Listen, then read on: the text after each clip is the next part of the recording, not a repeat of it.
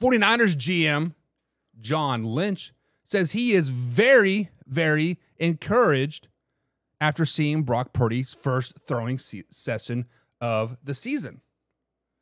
So, guys, fact or crap, Brock Purdy has to make a comeback right now. Has to be starter week 1 if he ever wants to start in the NFL again.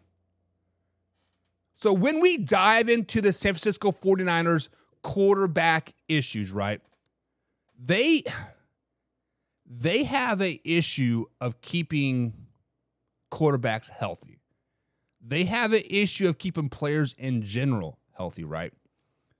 Now, Brock Purdy right now is listed as a starter, but he has said it himself that he doesn't, quote, want to put a timeline on his return to put pressure on himself. That tells me the injury is a lot more extensive than everybody first thought. Why would you say, I don't know if I'm going to be ready or not if you truly don't know? This is OTAs. This is off season. Everybody is optimistic right now. Everybody is 0-0. Everybody's a Super Bowl caliber team. Everybody's going 17-0. So Brock Purdy say, "Oh, I'll be ready by week 1." For him not to say that, to be optimistic, that tells me something is really, really wrong. Now, he may have thrown, right? He may be able to pick the arm up and kind of lightly toss the ball. Well, many broken down quarterbacks, broken down adults in general can toss a ball, right? We can take a 3-step back, pop it up, and throw it. Nice spiral, nice easy throw. Put the pads on, put the helmet on, put some pressure on you, and let me really gun it in there. Then I'll tell you really how it feels. Guys, I'm going to go out on a limb and say right here, if Brock Purdy is not the starter by week 1, he will not start for San Francisco 49ers this season if Trey Lance stays healthy. Trey Lance is going to get his shot this year in San Francisco. This is a make or break year for Trey Lance this year in San Francisco. With that being said, when he is starter week number 1, because Brock Purdy is not healthy, Trey Lance is going to ball out of his mind. Trey Lance has to ball out of his mind for him to even be in the NFL anymore. Now, barring some crazy-ass trade with the Houston Texans, which could possibly happen, we'll get into that later, Trey Lance is going to be the guy in San Francisco.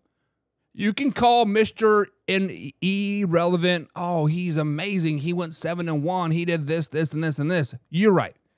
He did do this, and this. He did have an incredible 2022 NFL season. There was also zero pressure on that kid.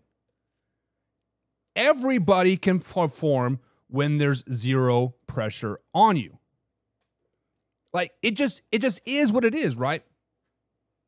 Now once the pressure starts to, come down on you, your butthole starts to swell a little bit. You just don't start to play as good, right?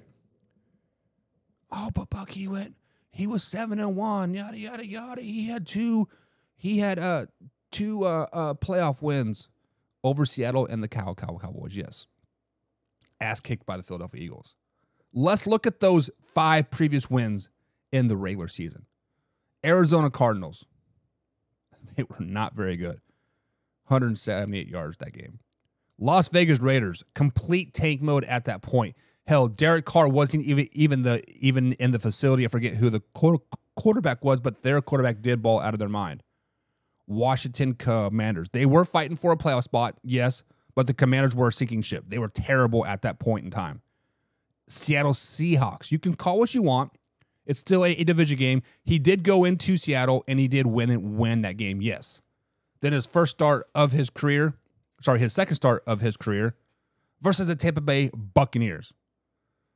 Buccaneers were pretty much done at that point as well. The NFC South was the worst team in the NFL, right? The worst division in the NFL. And then opening his first start of the season, right? Versus the Miami Dolphins. Yes, that was a huge win, but the Miami Dolphins sucked that game. They were terrible. Terrible. But yeah, guys, get off this Brock Purdy hype.